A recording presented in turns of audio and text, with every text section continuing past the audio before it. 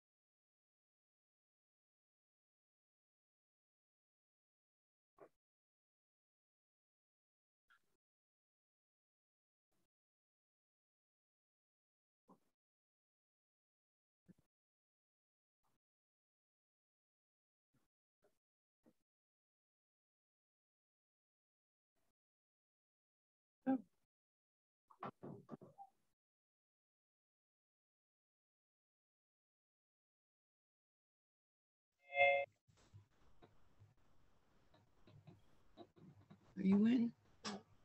Good.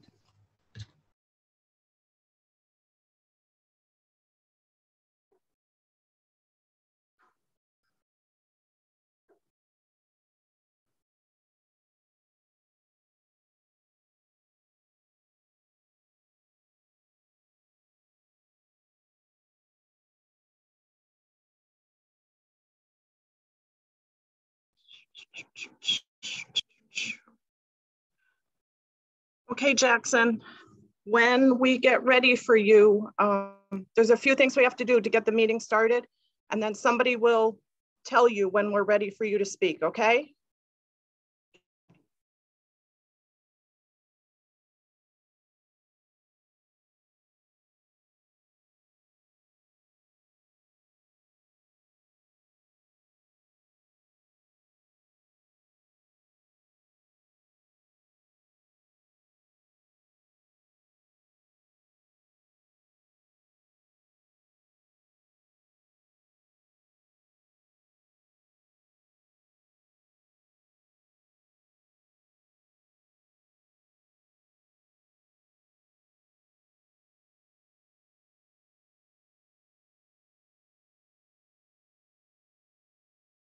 Wanna see you one last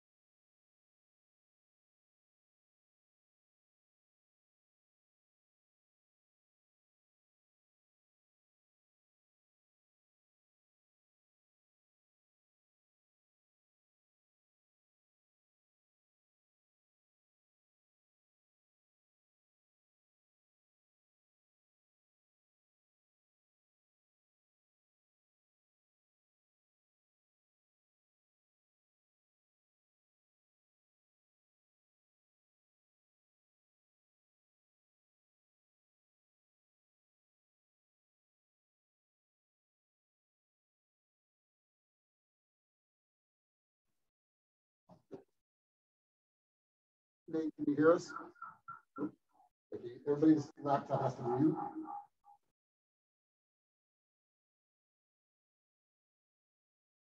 Okay, now, okay. Thanks, Beth. Okay, so I think we're ready, Frank, whenever you are. I'd like to call the meeting to order. We have 6 board members present. We could stand to salute the flag.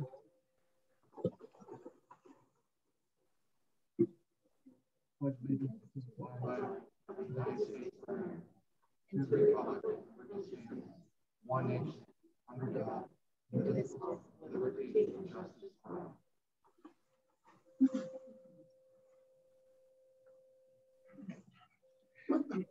Could I have a motion to approve the minutes of the March 16th regular meeting? Somebody's volume's on. I'm unmuted.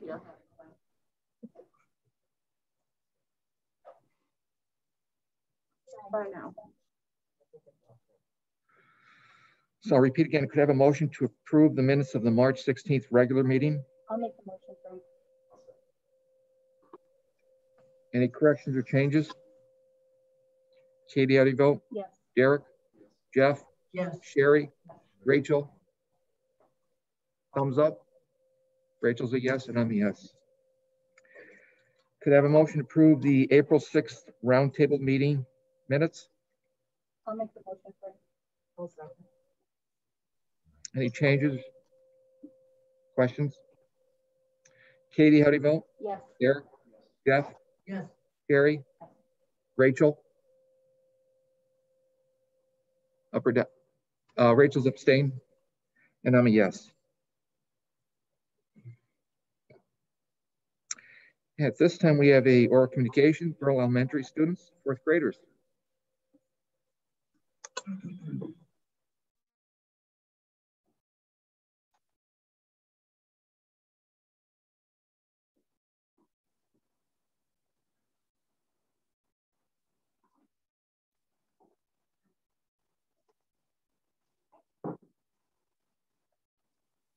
Good evening, everyone.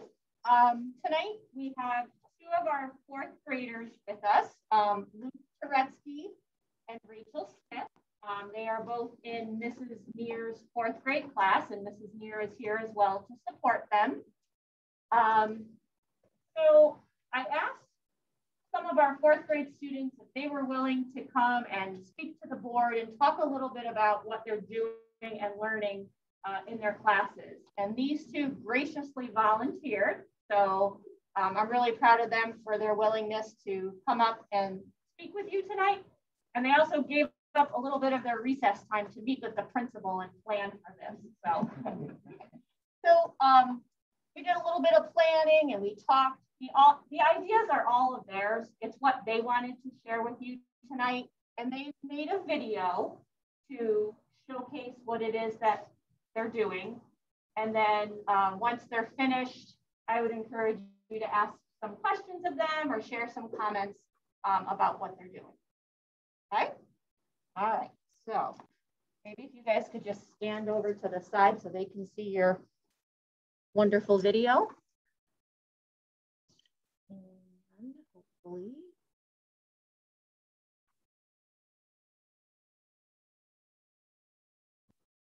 Okay. There we go.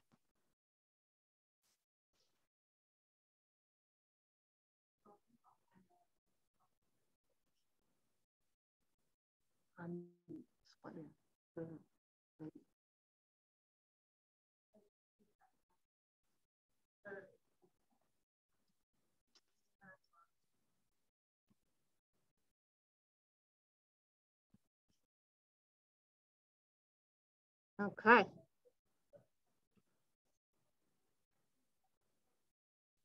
Still not very loud, is it?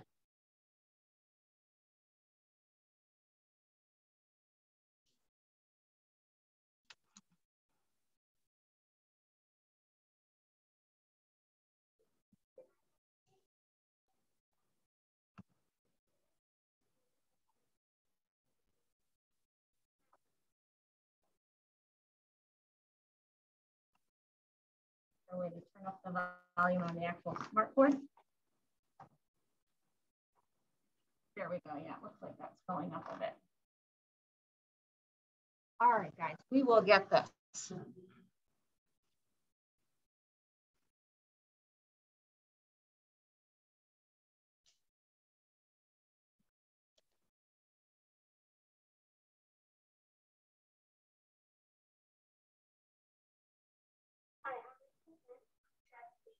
our fourth grade class, we're learning about fractions. But in third grade, we're learning about fraction tiles.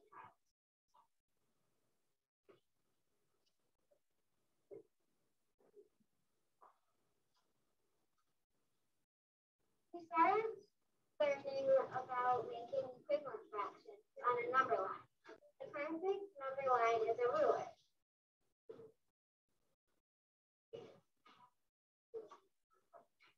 There are 16 parts in each inch. So there's 1/16, 2/16, 3/16, 4/16, and so on. 16/16 makes 1 whole inch on a ruler.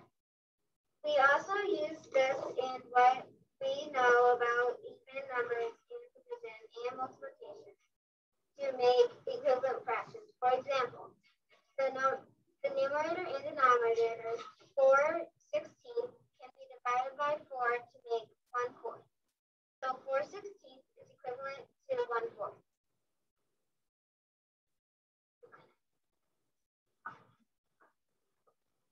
Our final project was to make birdhouses. We had to use our rulers to measure.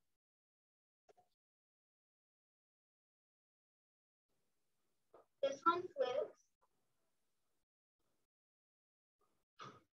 and this one's mine.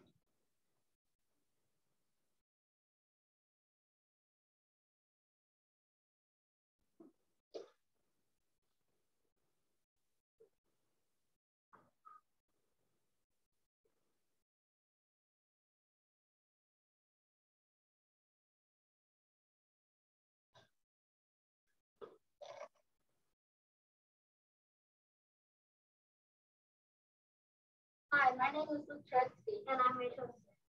We have completed our government unit in the fourth grade class.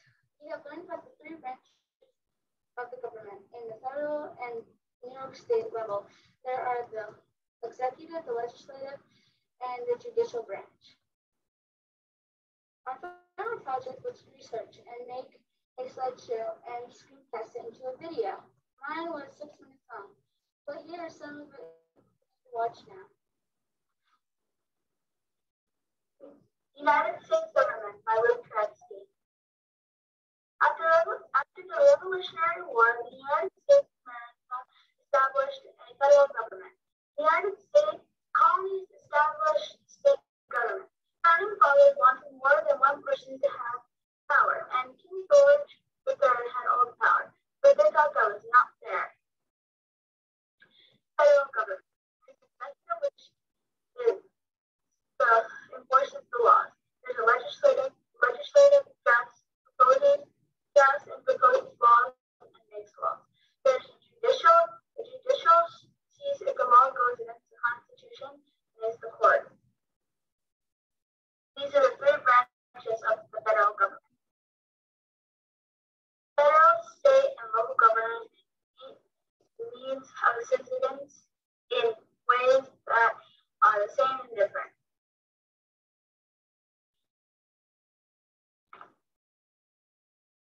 We had a great time making this. Bye.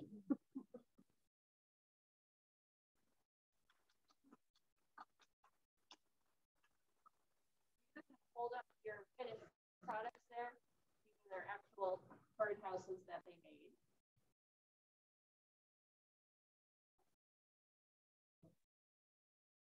Questions or comments for Luke or Rachel?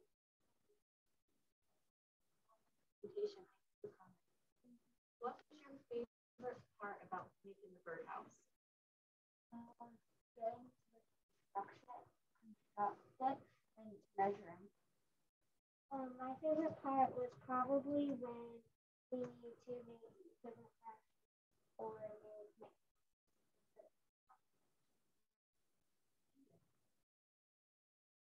Awesome job, guys. Now your question, are you gonna be selling your birdhouses? Great job. How come you chose math and social studies government?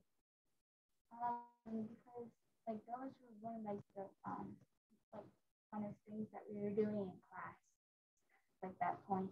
And then when I came up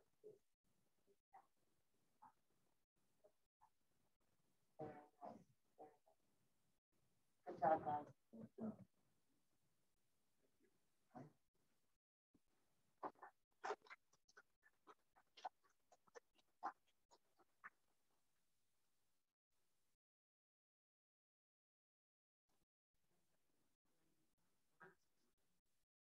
Well, us high schoolers aren't as adorable as the fourth graders. So I thought it was delightful. First, I just wanted to start off with an update on sport.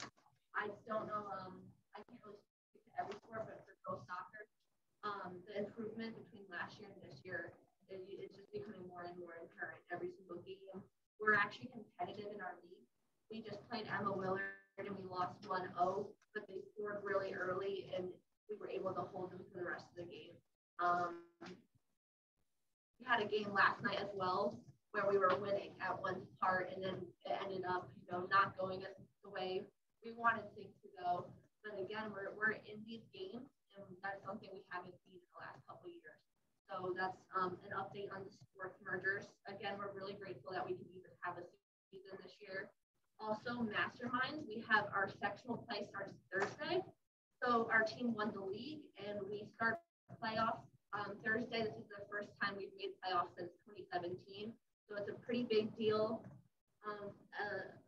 In addition to that, our competition is pretty tough, but we're working hard and we're hoping to see some good results on Thursday. Lastly, we'd like to thank the board for prom and graduation. A lot of schools, New Lebanon can attest to this, are not getting prom. I know my friends at April Park are also not getting prom. So the fact that I believe Ms. Sullivan put in a special waiver for us to get our prom approved. So we're really grateful for everything the administration and board is doing to help us return to some sense of normalcy. That's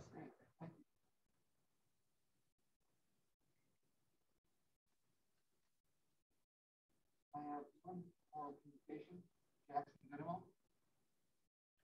That's going to be via Zoom, Frank. Okay. Could you tell him it's okay to, well, you're muted, number one, Frank. There you go. Jackson, are you on? Yes. You would like to present to the board? Yep. Hi, my name is Jackson Goodermel. I'm in 5th grade.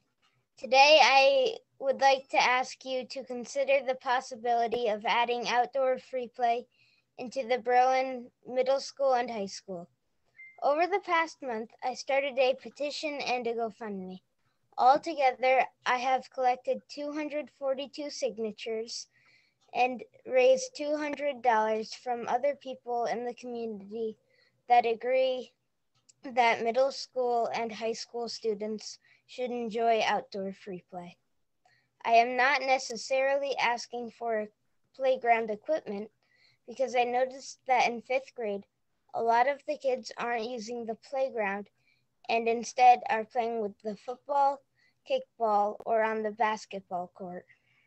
What I am asking you to consider is allowing students the option of using their extra time during their lunch period and study halls to participate in outdoor free play. Numerous studies show that allowing children to play outdoors improves their physical and mental health. Some studies showed that being outside increases focus. So adding free play during the day could increase students' focus.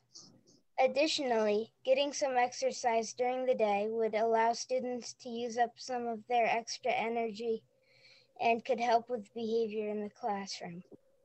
Would you please consider allowing the option of outdoor free play for all middle school and high school students?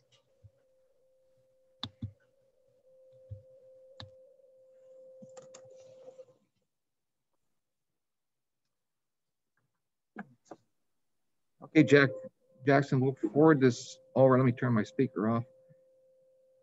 And it was a very great presentation you put together, very well put and very well spoken. So Thank you. We'll be getting back to you. Does anyone on the board have any questions? No, just, great presentation. Yes. It's nice to hear students' voices. Very good presentation. Thank you, Jackson. You're welcome.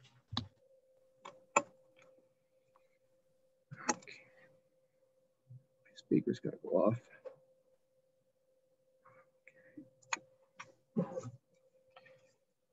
Okay, under action items, Treasury Report, Personal Action, Claim Auditor, CSE Recommendations, 2020-21 Health Service Contract, Budget Transfers, Educational Agreement, Budget Hearing Vote, Transportation, Non-Public Schools, Educational Agreement, Cooperative Purchase Resolution, Continuation of Sports Merger. One I'm going to pull just for a separate vote was Personal Actions. Next one I've been asked to pull the budget transfers, please. Budget transfers.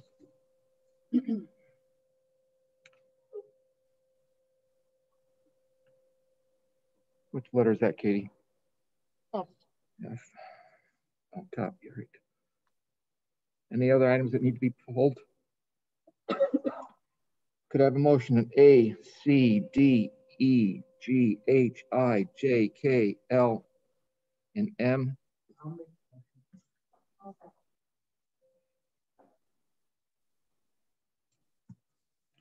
Any questions on these action items? Katie, how do you vote? Yes. Derek?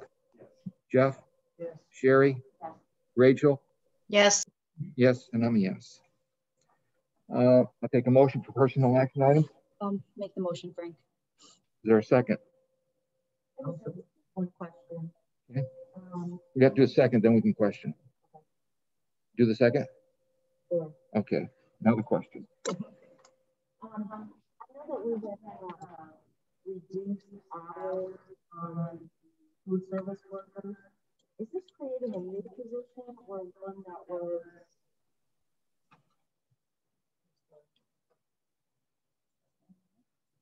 Is this creating a whole new position, or I know that we have reduced hours? So I'm just wondering what's on there.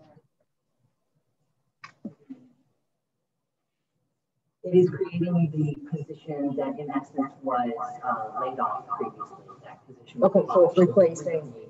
Okay.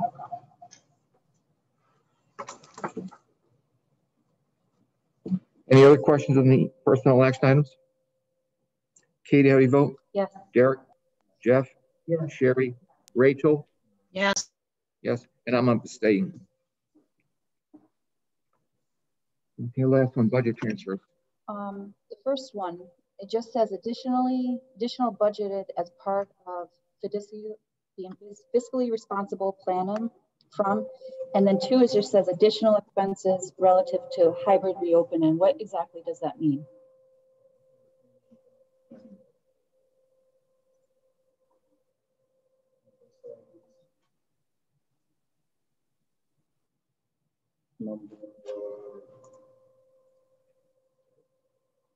You've got 2 PDFs, the first or second one? The first one. Yeah. It's not the transportation, it's the other one. Okay.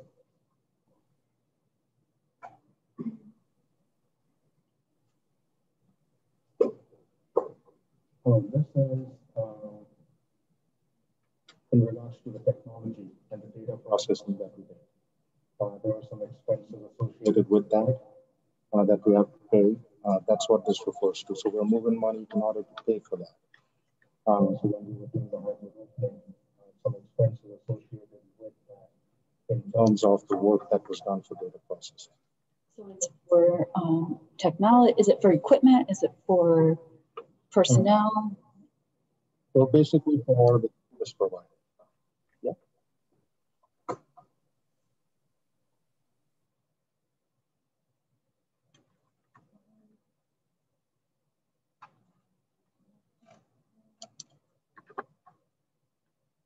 And then the second one, the transportation transfer. It says the purchase was supposed to be part of the capital project. We already have one lift in there, correct? We actually have a small lift and we have a big lift. This is for getting us a lift which will be mobile and with columns so that we can actually lift bus and wash under it. What we're doing is this will not impact next year's budget at all. It is just from this year's budget. And it is something which is quite essential for us to get so that we can actually get under the bus and clean it so that it will increase the livelihood, the longevity of each of the buses that we have. So this is the third lift in the garage. Yes, but this is a mobile lift, so we can actually take it outside the garage, which would make it more convenient for us to actually clean the buses. What's being done in transportation again, Katie, this summer? Oh. When's the bus wash station being put in? So hopefully this summer. So then, if we put the bus wash in, then the lift really is not required to wash any of the buses. So the wash bay is something that we do want to make sure we get it, but it's in one of the alternates. And right now with the increase in cost that we have, and with 14 alternates on the capital project, most likely we will not be able to get to the wash bay at all. So we do want to make sure we have something in place so that we can actually wash under the buses. But the base itself is big enough for us in the capital project that most likely we will not get to the alternates.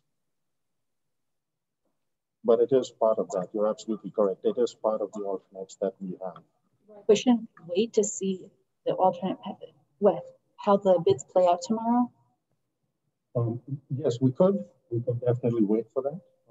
But with the number of alternates that we have and are prioritizing the schools so that even if alternates are able to fit in, we're prioritizing the Berlin Elementary School and the Berlin Middle High School. So the transportation wash bay will be towards almost the end of the alternate. So most likely we will not get to it. Even if we take in some alternates and we're able to because of the bids coming in lower, the likelihood is almost non-existent that we'll actually get to an alternate for the transportation BMF because we will prioritize our classroom spaces. I think if we're going to put a mobile lift outside, I'd like to see more information on really if it can be put outside. Does it have to be on flat ground, concrete ground? Does it be on gravel? I think the aspects. So my druther is to pull this to get the information together, get the bids in, and then see where we need to go.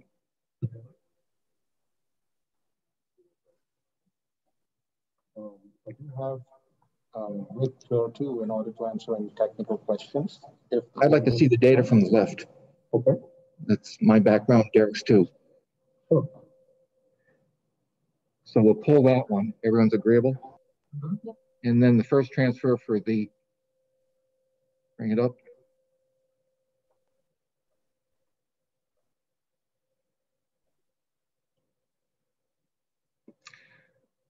I don't know if I want to call it with a, that's the, how do we identify that transfer? It's just the regular, it's not not the transportation one. So could I have a motion on that first transfer? I'll make the motion on the first transfer. Is there a second? Katie, how do you vote? Yes. Derek? Jeff? Yes. Sherry? Rachel? Yes. Yes, and I'm a yes.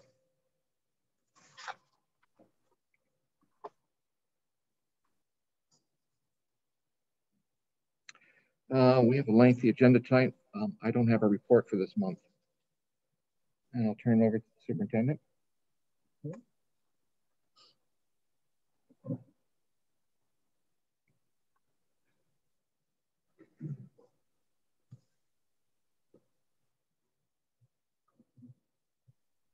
Is there an echo or? Oh, we are okay. All right, so I want to start by saying thank you to the Berlin Elementary students who did a great job of presenting to us. Thank you also to our student representative, Jordan, who is continuing to do a great job in bringing information to us. So thank you so much. I've had a great time visiting our classrooms since our last board meeting at both the buildings, Berlin Elementary as well as the Middle High School. It's very encouraging to see the teaching and learning that is happening every day in our classrooms. and the energy that our students and our staff are putting into it each and every day. I also had the great fortune of going to the Steventown Library annual meeting on Sunday. That was a lot of fun, and getting to see community members. In terms of COVID, there are some things to note. There has been new guidance that has come out from the CDC and the Department of Health relating to schools and the operation of schools since the last time we had a board meeting. So we are tentatively looking to go for all 5 days at Berlin Elementary School, starting the week of May 3rd. We're working with the Department of Health right now on cohorting guidance, which would help to enable us to bring back Berlin Middle High School students 4 days a week. Right now, the way they're explaining cohorting is we have to do the same students stay in a pod the entire day, which would make it extremely hard for us to do under our current scheduling. So we're working right now on ways with the Department of Health that would allow us to bring students back. We are having staff meetings as well as meetings with community members regarding a return to school in person, which would enable more of our students to keep coming back to school. So those meetings are underway. Jordan mentioned prom. That's coming up on May 8th. We are really excited about it. Planning for graduation and other end of the year events is also underway. Based on the guidance that we have received from New York State DOH, we're making intensive plans for end of the year graduation and celebration events, which we will notify the board of as well. We're really excited because a few weeks back, we were not sure if we could do these events. And now we're in a place where we know we can do these events. We just have to make sure we do the right thing in order to hold the events successfully. Our students in grades 3 to 8 are taking the ELA test this week. So that is just some information. Capital project, the phase 1 punch list is progressing. We now have a certificate of occupancy for the modular. The bids are out on phase 2 and they will be closing tomorrow. So tomorrow is the bid close date. In athletics, I attended the cross country. Thank you, Sherry, for the invitation. It was a lot of fun at Grafton State Park. So it was a lot of fun. Our team, they did really good, similar to soccer. Our cross country team did really well. Our boys and girls team finished #1. And spring sports is about to start. And a couple of senior nights are coming up. For girls volleyball and boys soccer is on Friday the 23rd. Girls soccer on Saturday, April 24th. And cross country is on Tuesday, April 27th. So these are senior nights. Due to the latest guidance and due to Vassarian League's rules, we are giving tickets for every student to bring two parents. With them for senior night seniors to bring two parents with them. So we're hoping that'll add some sense of normalcy to the process as well. In budget, we've been doing a lot of planning with a conservative approach on the budget, and this will be reflected in the presentation tonight. Our allowable tax exclusion is 5.41%. This is the amount that we're allowed to go up to without needing a supermajority. However, the district is aware of the impact of the pandemic on all of us, and we stayed well below our allowable limit. And this will also be in the presentation. So we are aware of the effect of the pandemic, keeping that in mind as we create our budget. And this is something that we do want to convey. The voting is on May 18th at the Berlin Middle High School cafeteria. This is a change in location from the BES gym due to COVID restrictions. So having the voting in the cafeteria will enable us to make it so that the voters can come in through one entrance, vote, and then leave through another entrance without actually entering the rest of the school building. And so that way we'll be able to maintain a separation regarding COVID. So that's why we're changing the voting location from the elementary school to the Berlin Middle High School. And we will set aside some parking spots as well. So when people come to vote, there'll be some designated parking spots available, a short walk, they can vote, and then they can return. So voting is on May 18th in the cafeteria at the middle high school. And that's it for me. And a comment, I picked a student up on the sports program and they couldn't have rained any harder and any colder. They were out there playing soccer. Lots of energy. True. Legislative liaison, Jeff? I'd like to come up front. Okay. Stand where they can hear me.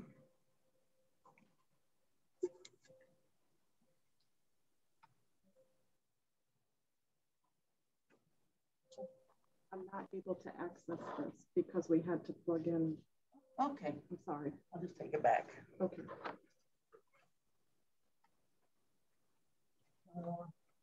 I don't want to block, nothing block that from getting up there.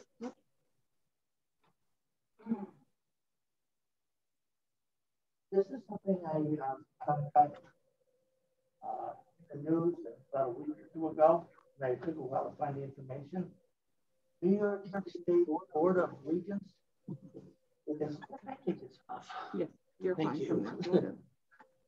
New York State Board of Regents launches an initiative to advance diversity, equity, and inclusion in New York State schools.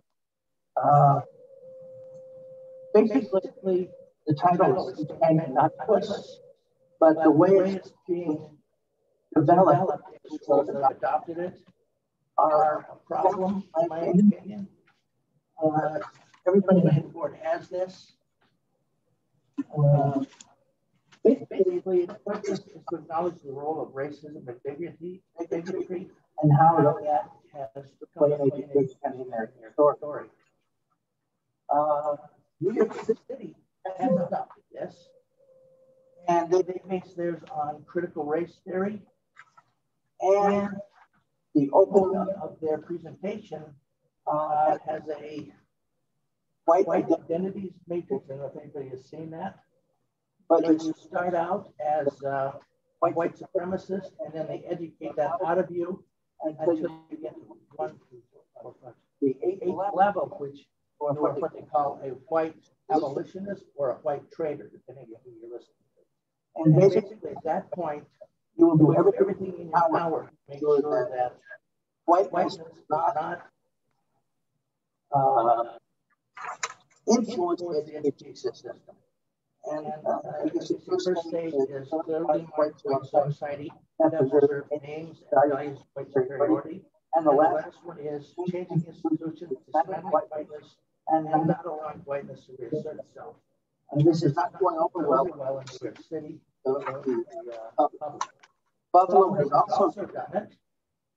And they've been what they call culturally responsive teaching, which basically is based on the Black Lives Matter political agenda.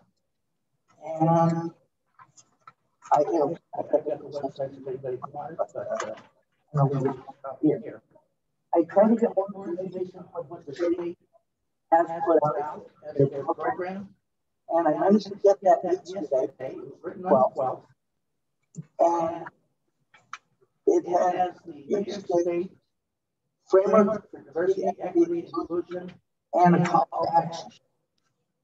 If that's the board. Page 4 of that lists the reasons why they have to do this and what their priorities are. And it's a few bullet items. It starts with the senseless, brutal killing of Black and brown men and women at the hands of law enforcement and the ensuing demands for real and enduring racial justice in the face of this humanity. A dangerous spike in violence aimed at Asian Americans and Pacific Islanders, fueled in part by lies that attempt to link the Asian community to the creation and spread of the coronavirus, or the worst thing in the last administration, China. Third part, a renewed wave of discrimination and hateful rhetoric directed at those to be somehow not quite American, including but not limited to Jewish Americans, Muslim Americans, LGBTQ individuals with disabilities, immigrants and refugees, especially those arriving at the southern border. And the fact that COVID has more strongly impacted on minorities and poor persons in our society. That is their reason for doing what the goal is. The rest of the agenda, they basically are saying that this has to be taught out of everybody. This is going on in Virginia, and the parents in Virginia are trying to get rid of their school boards over this because they are very unhappy with this. A few states have banned it outright. The thing is, as my daughter said when she read this, if you keep telling people they're racist, a lot of people are going to become racist or more racist, and there could be a blowback to minority communities, which I would not want to see. Personally, if I was in the Buffalo School District or the City School District, my kids would not be in public school. I would not allow them to. I would also like to say, just a personal, I was a Navy brat. I was in Charleston, South Carolina during the race riots in the 60s. I was in Virginia Beach during the race riots in the late 60s. Okay, I saw what it did to the communities. And I think this particular policy may be getting us back there. And that's all I want to say. And we did see that you've all got copies of everything but the last one. If you go to the first document I gave you, it references this document, which I did not check this morning. So thank you. Thank you, Jeff.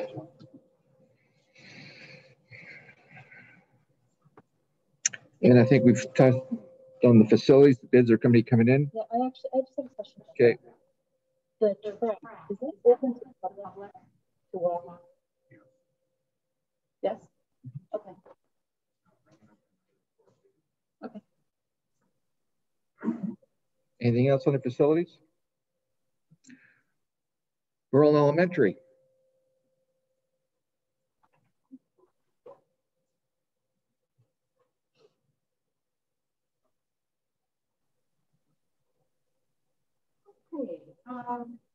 We recently sent out the fourth and final survey to our remote families as we started the fourth quarter on April 19th. So we were able to welcome back a number of our students who had previously been remote this school year. So at this point in time, we have about 45 students who remain remote. Over to the quarters, we've been able to bring more students back to in-person learning.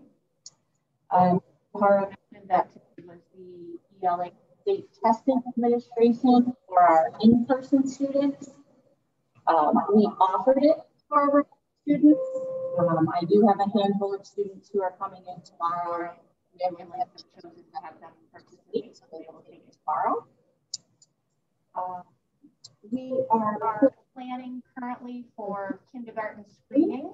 It's always one of my favorite things. Our new student who will be entering kindergarten in the fall. Last year we had to do it virtually, but we have a plan to be able to screen the students in person, following similar protocols that we start our current school age children. Oh, and last today, in addition to having state testing, we were also able to start intramurals again at BES. Now that the weather is nice, we can do these outdoors and not have to worry about locations of space and gymnasium. So our fourth graders participate in intramurals on Tuesday morning, and our fifth graders participate Thursday morning. So kids were really excited this morning to participate in those intramurals and get back to that. So. Great, thank you. Jody Spellman, middle school, high school.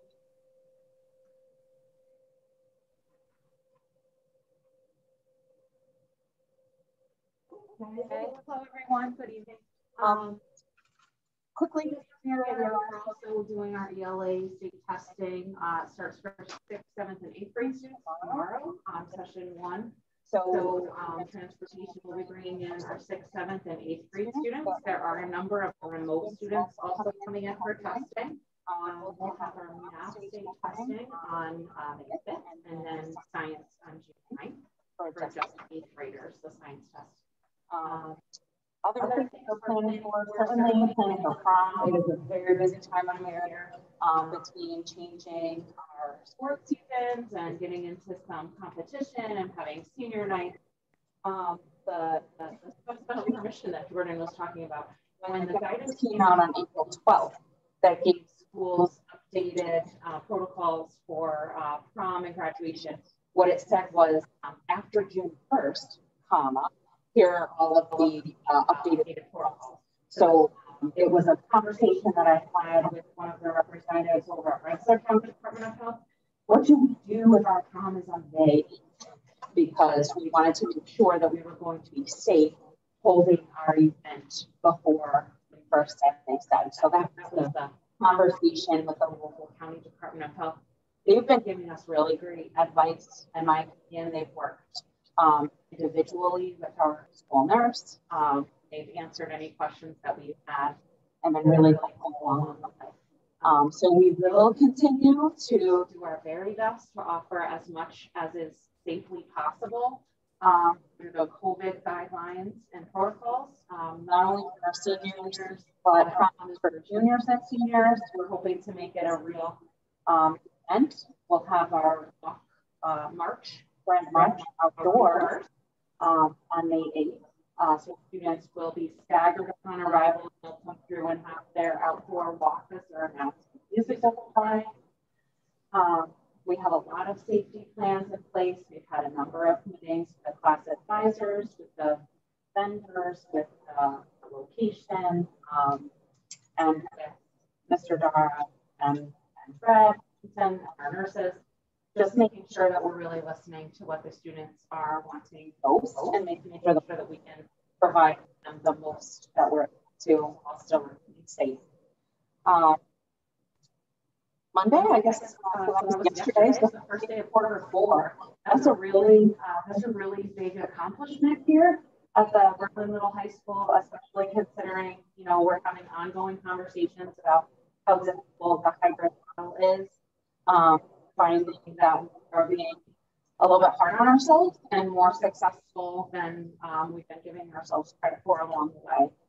We've really been able to target in on the targeted instruction necessary through our Wednesday schedule, which has gotten really great feedback from our teachers and from some of our parents and students at the 6th through 12th grade. What they really need is that targeted instruction. So being able to maintain that time now on Wednesdays is really helpful, especially as we get into the last quarter of the year, which really is going to make a difference for some of our students and the level of success that they'll see going into the summer and hopefully getting back to school for next year, what we're hoping. Our schedule is created for middle school, our schedule is created high school, course selections finished, so we're just looking through and putting those into the master segment and doing our best to get ready for next year. So we have kind of a wave of events from now to prom, and then we'll have another wave of events that will go from about mid-June to the end of the year with Regents exams and graduation. So she'll have updates for you on those things. Jody, where are you hosting prom this year? Oh, nice. The wedding barn. Yes. Yeah, great spot to have it with there are two 16-foot barn doors that open on either end. They're allowing us to use some of the outdoor space as well. Offering to chaperone. Yeah, it's beautiful though. I know, it will be beautiful. We've had so many discussions. Do chaperones kind of stuff? How many can we have? What do they need to go through? So if we can have one chaperone per 10 students, we're able to make sure that our numbers are at a reasonable amount with appropriate supervision. Great, thank you. Thank you. Exceptional education. I'm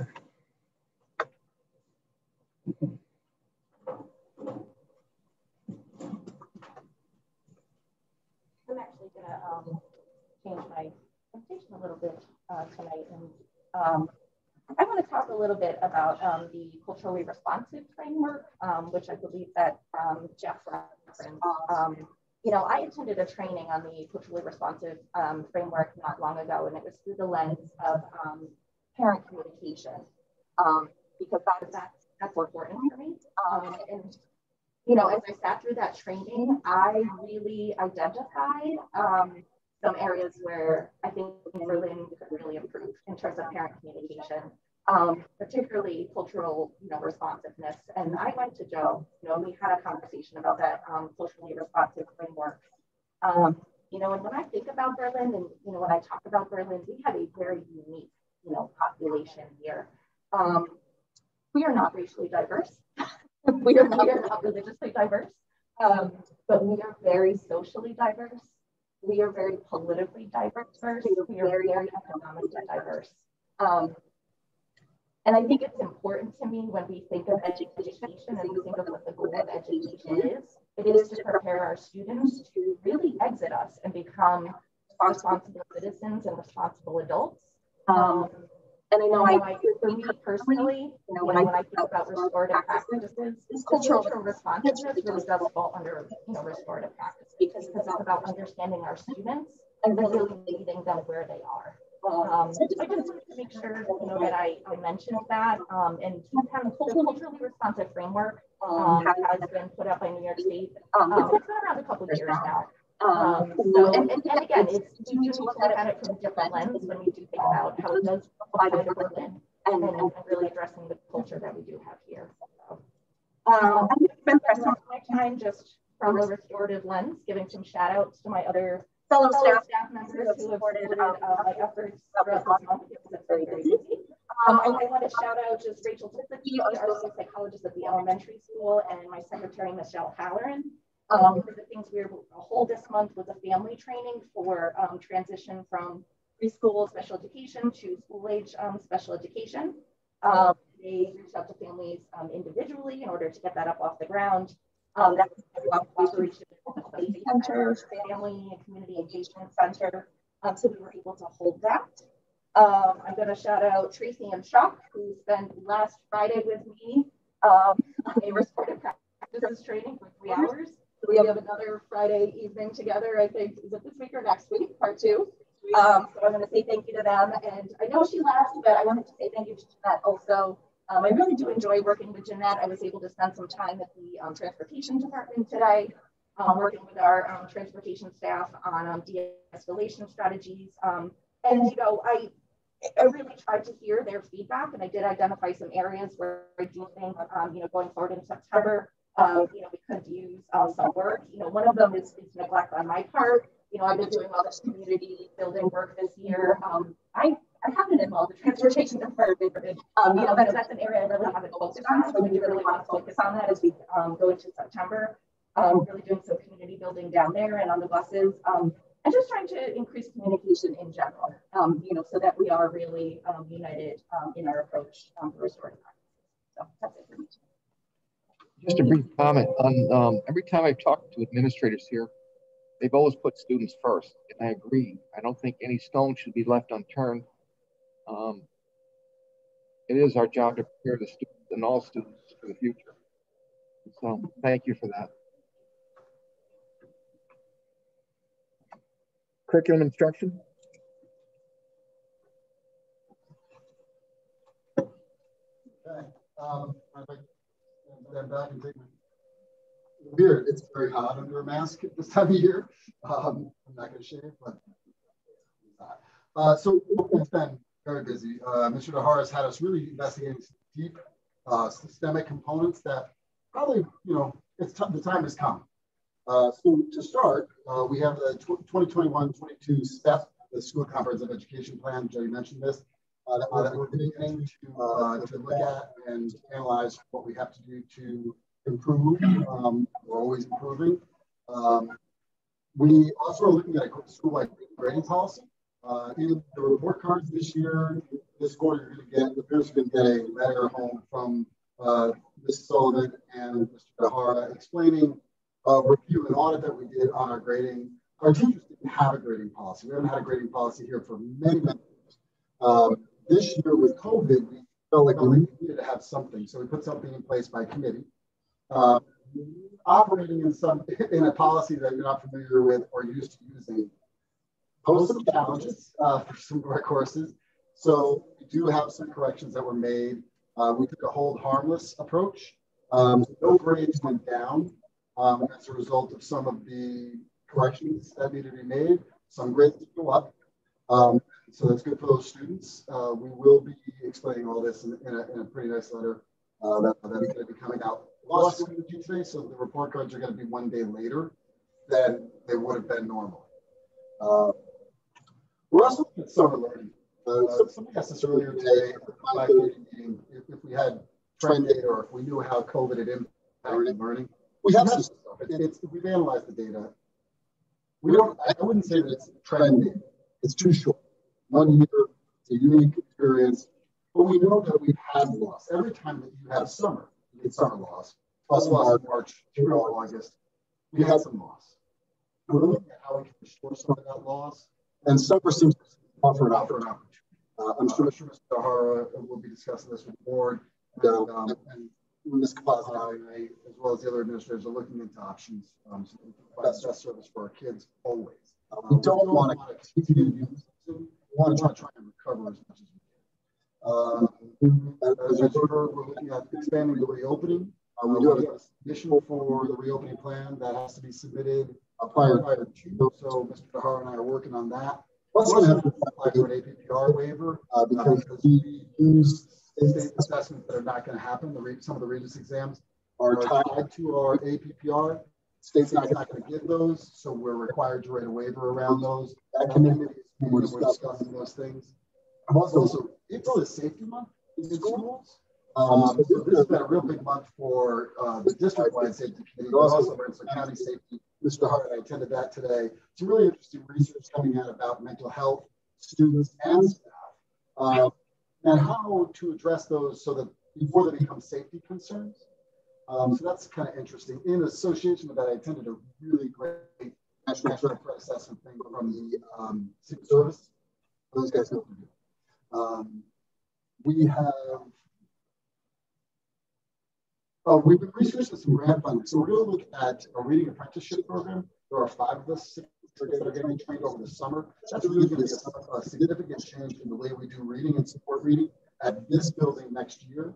That will be fun and exciting. I think it's 10 months worth of training. It's a huge grant. We got a request in April Park. I'm trying to help the principals support end of year planning as much as I can. For me, that probably needs to stand out of their way. And then we've been reviewing the updated guidelines around state testing and Regents exams. We are testing ELA here tomorrow. We tested ELA at the elementary school today.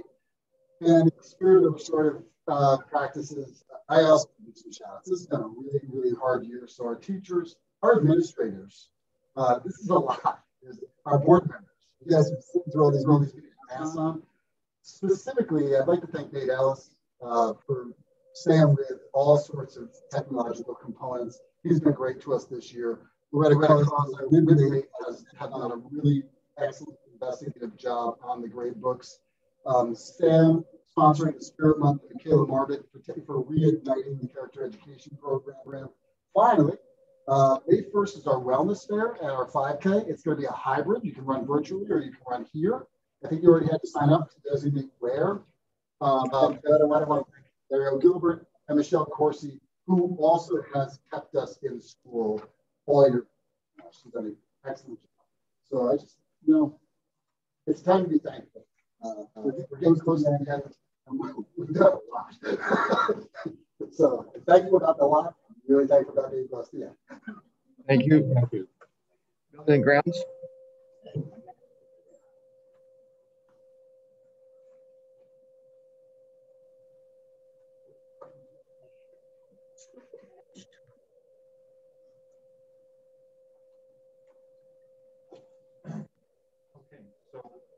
Like all the other administrators, building and grounds as well.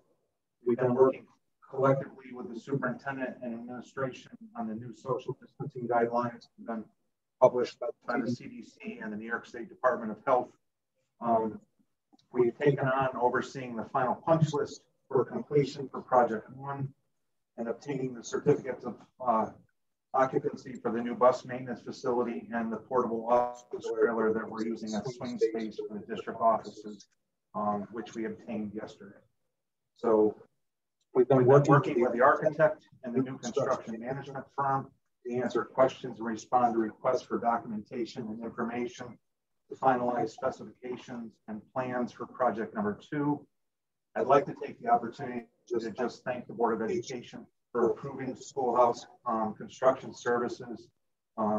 They have excellent references in the industry, and so far they've shown what a superior firm that they really are. They really helped us out with putting out a schedule for project 2. They've helped us with backing up the kids date from last week this week in order to try to initiate more interest and more people to receive bids from and whatnot. So they've been really doing an awesome job so far. So the bid opening has our alluded to will be tomorrow afternoon. It'll be shown via a Zoom link. The maintenance staff has been working in normal spring cleanup. They've been tasked with prepping the soccer fields here at the middle school, high school, and Berlin Elementary as well, and keeping in line. The custodial staff used the April break to move student furniture into the school buildings. So in the event that if there should be a reduction of social distancing, we can accommodate that. They also use that time to do a complete and thorough cleaning of both school buildings and disinfecting of same. The track is open to the public. It has been for 3 or 4 weeks now, at least. So the man gate is open. We need to come up with some rules and regulations to be able to post to make sure that just to assist with the proper use of the facility and make sure that it stays in its current condition for many years to come. So, thank you. Is there any way to block out that no motorized vehicles can get through that gate? So what we try to do is just minimize the access gate width in order to try to prevent that. There really isn't necessarily a way to do that unless we go to blocking the access, the 3-foot access gate at the end of the, somehow in the evening and reopen it in, the morning or during the day. We're trying to keep public use of the track until after school hours when students aren't here. To work on getting, like I said, rules and regulations posted there for the track. The motorized vehicles really do a number on the track. Yeah, again, I guess, in looking at that, one of the things that was talked about was removable bollards that we can put a base into the atom and then be able to just pull that out. So I guess we could maybe look at possibly doing that, which would reduce that down to, depending on the number that we put in, we could reduce it down the size of the entry point. Yeah, but they could just remove it. Just removable ballard that, they could just remove it. Protect it afterwards. Yeah, I mean, that's the thing. I mean, it's open, it's open all. Well, the best way would probably make it to minimize the ability to access it down here. Yeah. Instead of the actual track, try to, put a gate or something that you can walk around. You can drive around the street. So we're looking at that already, which is the piece about having the removable bollards, and I've been working with Reifenberg Contracting on that, and need to get some ideas. They have some suggestions or recommendations for us.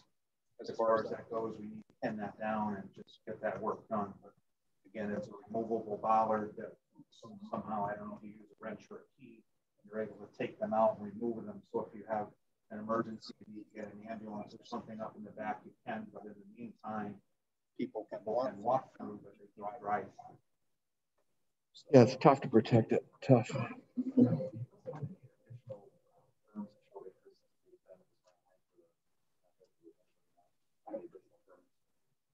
The number we were given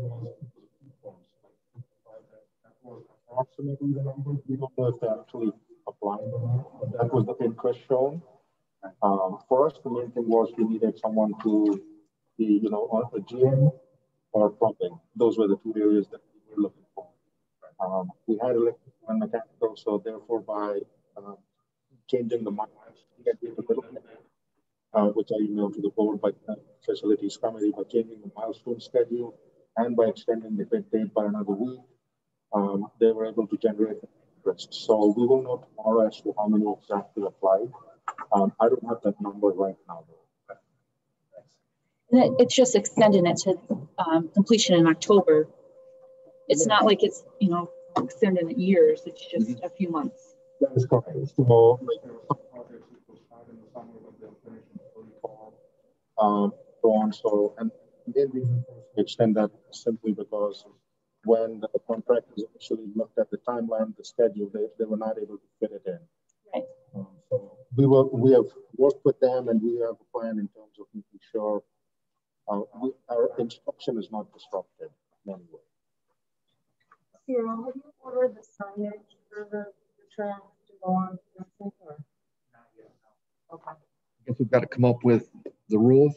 So we've taken a look at that, and actually the city of Schenectady School District had a really good comprehensive listing of rules and regulations, and then we decided we needed to really come up with some type of whole harmless clause.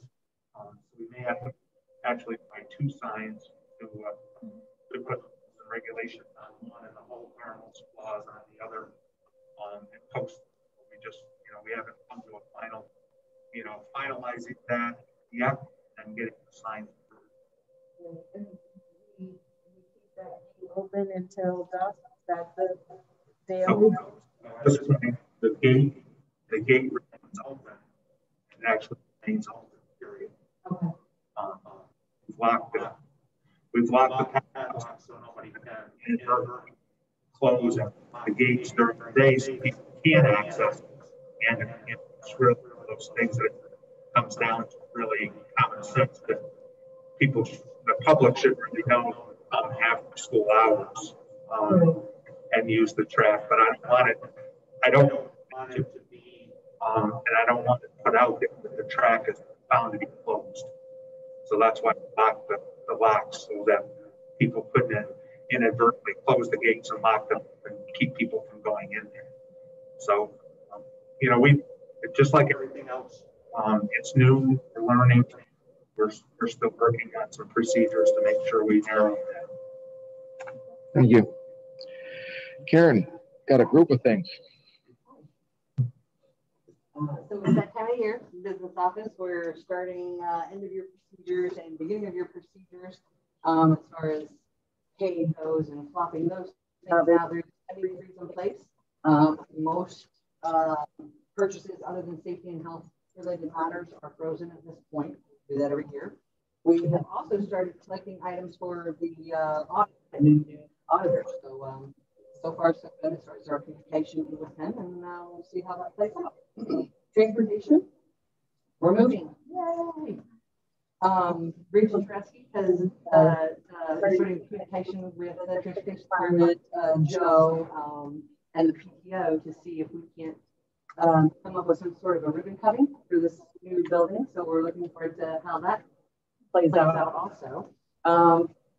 Jeanette Alderman, I just want to say how impressed I am with her. This was her, reaching out to Sam to say our bus attendants need more skills. They need to know how to deal with these students. They just don't have the requisite knowledge. So I think that's great. She's attending her training herself regarding accident investigation and training because we have such a comprehensive policy and procedure as far as how we have to respond to accidents. So that's great. Layla Davis, our dispatcher, is attending a dispatching training. She's also coordinating for a trainer to come and give all of our staff proper training on seatbelt and harness usage and how that should fit for especially our younger and more vulnerable students. So I'm really proud of the effort going on down there to just increase training and knowledge for our staff.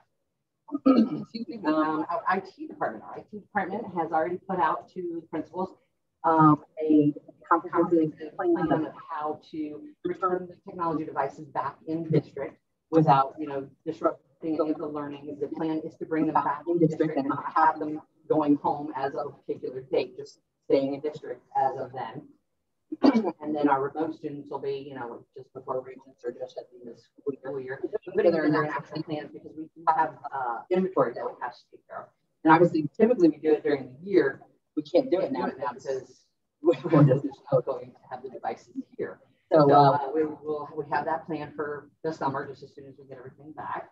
We did receive our first shipment of Chromebooks this year. That has been due to lack of availability. So any of those junky ones that you had, as Mary said, you know, will be replaced.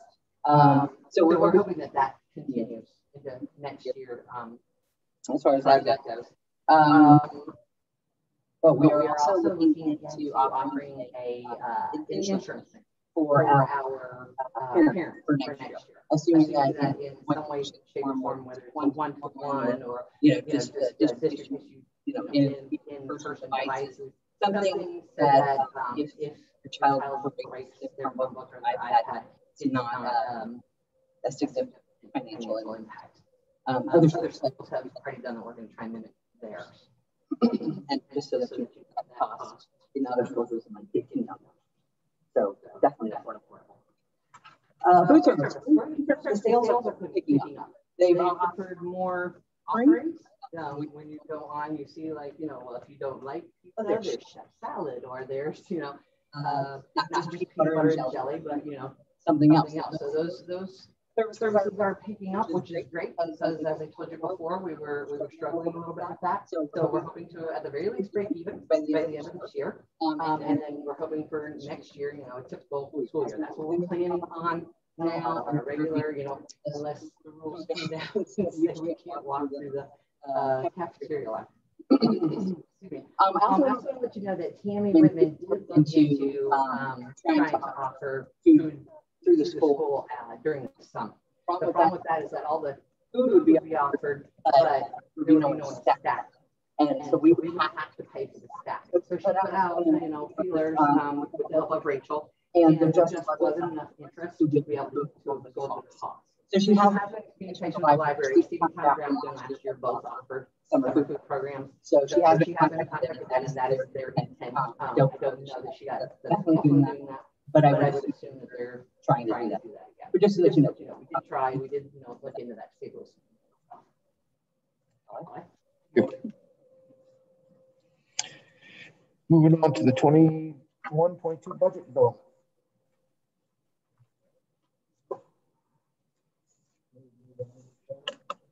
It's up to you. Whatever is easiest.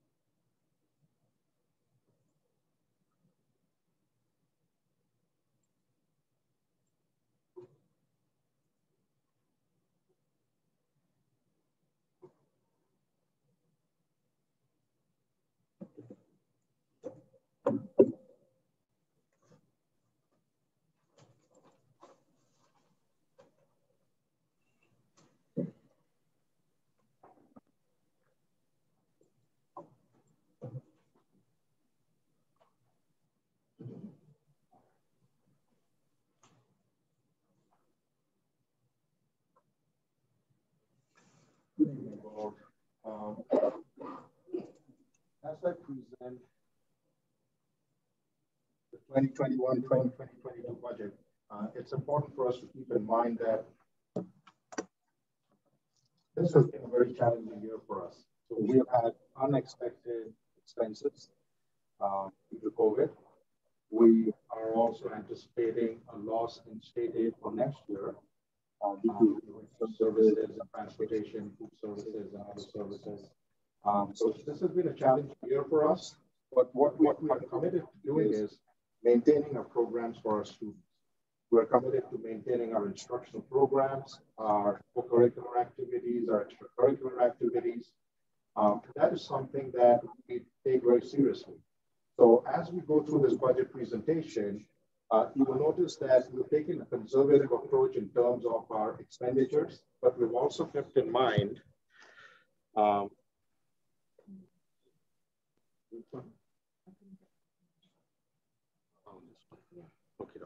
All right. There is a slight echo. I'm sorry. No, that's fine. I'll do my best.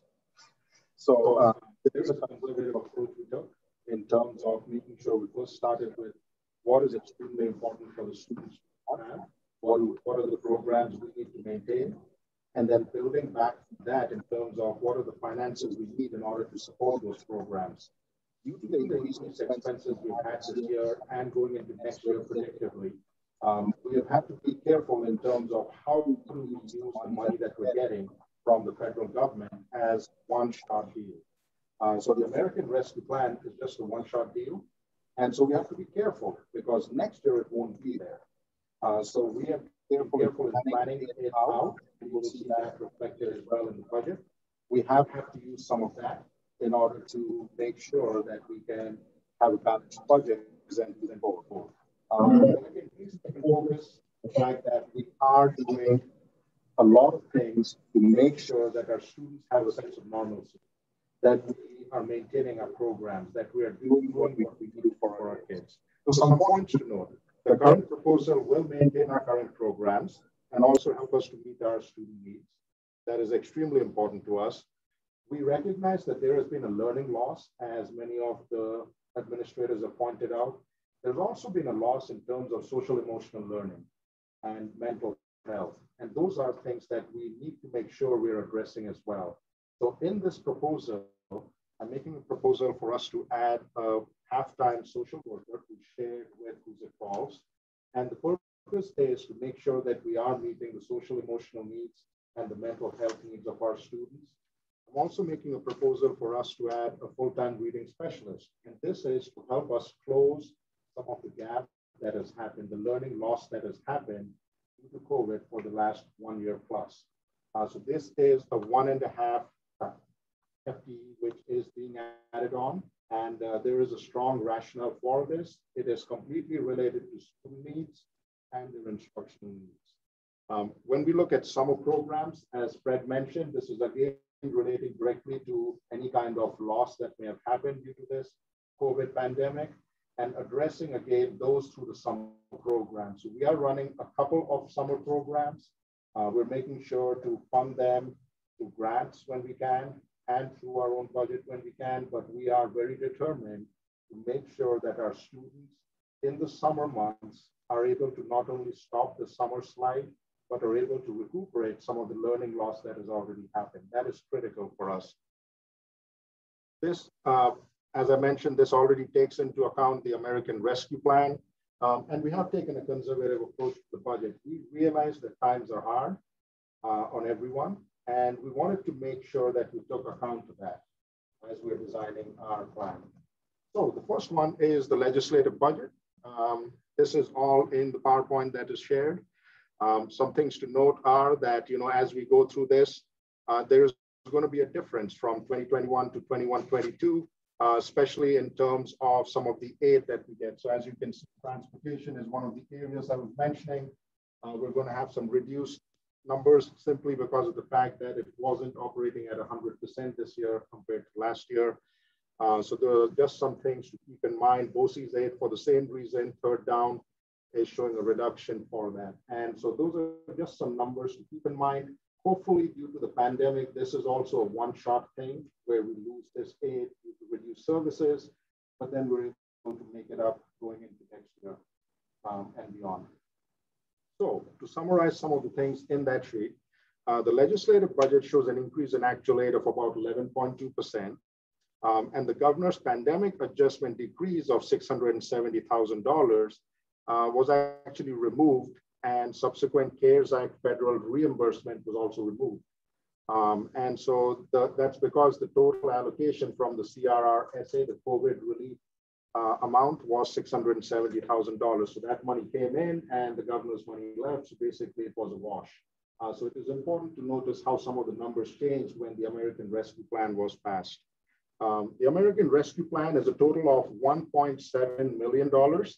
But it is in the form of a grant, and we have to be careful how we use that money and over a couple of years. So even though it is $1.7 million, there are strict guidelines on how we can use that money, what can we use it for, and when can we use it. So for this year, we're taking 12.5% of it, which is about $218,000 from the American Rescue Plan. Now, the rest of the money is still ours, but we have to be cognizant of how exactly we are going to systematically use it over a couple of years, rather than one lump sum. What's that? And you're trying to we must spend that amount? Yes, yes, that is one of the guidelines. We have to take a minimum of 12.5%. What they don't want us to do, Jeff, is to stock that money aside for a rainy day, let's say 3 years down the road. So what they're saying is we have to use a minimum amount every year. So 12.5% is something we have to take from that. And that's a great point because this is a grant which tells you you have to spend a certain amount every year. Going on to the miscellaneous revenue, this is the revenue that we get through various reimbursements and through BCSD. Most of it is going to stay consistent, as you can see by the 0% change. A lot of it stays consistent. The one thing to note is our refund from the prior year BCSD has dropped, and that's again related to services due to COVID pandemic. So there has been a drop in that. That's one thing to note for that.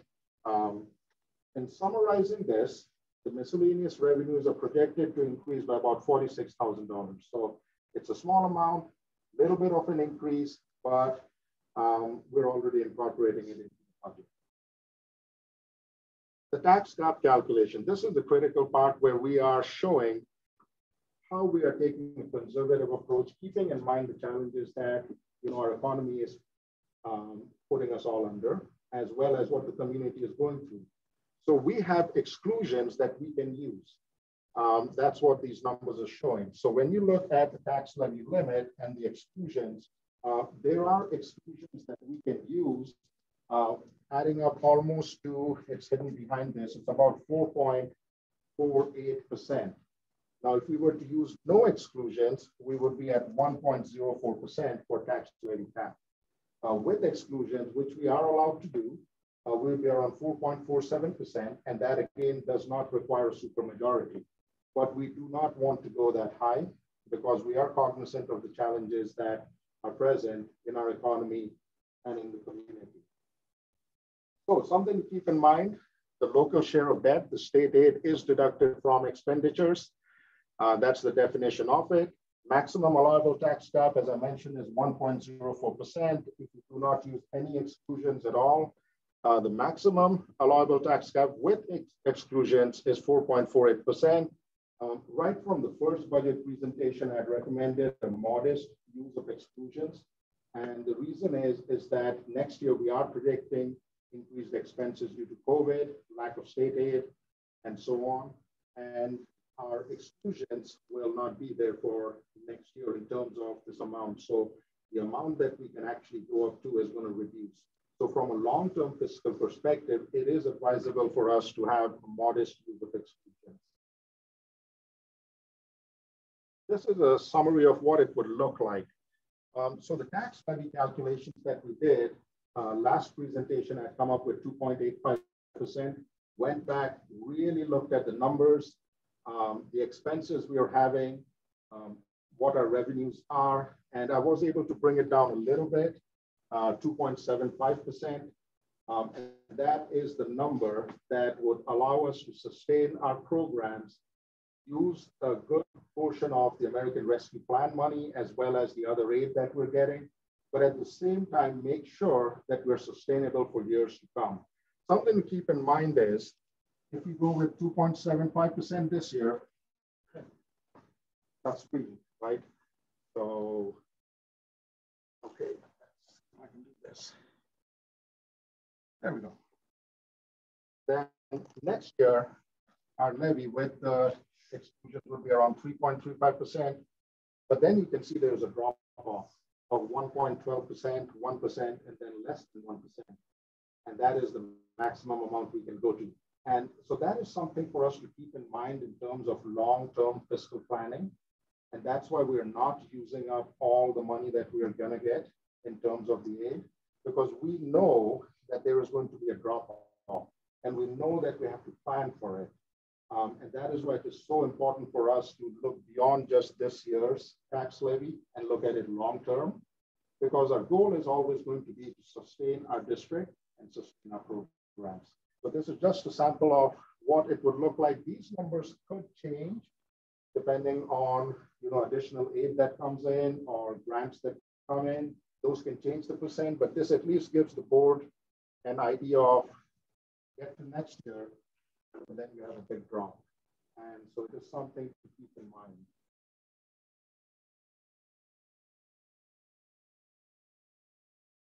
So the budgeted revenue, as you can look at the budgeted revenue, some things to note are the 11% change from the state aid. That's what I mentioned. 2.75% tax levy. That is my recommendation for us to keep our programs the way they are. And this includes using a lot of our aid. So when you look at the miscellaneous revenues and add it all up, we're looking at about 8.3%. Now also keep in mind that the American Rescue Plan down here, that is something that we were allocated a higher amount. We are not going to use all of it because we are determined to make sure we're fiscally viable for years to come and not just right now. So budget to budget state increase, a little over 11%. There are small miscellaneous revenue increases. This maintains our appropriated fund balance, which is important for us. At this point, we have no intention of utilizing our reserves. As I mentioned in the tax levy, we're dropping to 1.12%, 1%, and then below 1%. We have to make sure that we're fiscally viable. And so therefore, right now in this year, we have no intention of utilizing our reserves at this point. What we're presenting is a balanced budget, and this will ensure our programs move forward successfully. So the calculated using modest tax levy is going to be at 2.75%, and that will help us to stay viable. And the budget to budget, including federal stimulus, is 1.9 million, but keep in mind the 1.7 million APR and how it is spread out, and we have to use 12.5% and so on. So that's that number in the last bullet. Most important is the modest tax levy increase of 2.75%. These are some things we have to keep in mind for next year. There are contractual obligations still pending. We are in contract negotiations right now, and the impact of those could change the scenario a little bit in terms of the fiscal responsibilities for next year. There are additional expenses for the new building, which is the new BMF, the potential for continued COVID-19 expenses. We are not yet out of the pandemic. We're hoping that next year we'll be able to come back to normal. That's what each of the administrators spoke. But from a perspective, from a realistic perspective, we have to be prepared for next year to have continued COVID expenses relating to cleaning, sanitizing, and then transportation and food service and so on. Health insurance increases are part of this calculation. Academic changes. We have a new math program that we're bringing into the elementary school that is a one-shot expense, but it is part of this budget. We're hoping and we are working towards making sure that it integrates with our middle high school math. And then debt service payments, which we also have year to year. So those are some things to keep in mind as we look at the overall picture for next year. At this time, I would like the board to ask any questions you might have on the presentation. Karen and I are both here to answer any questions you might have regarding the budget presentation.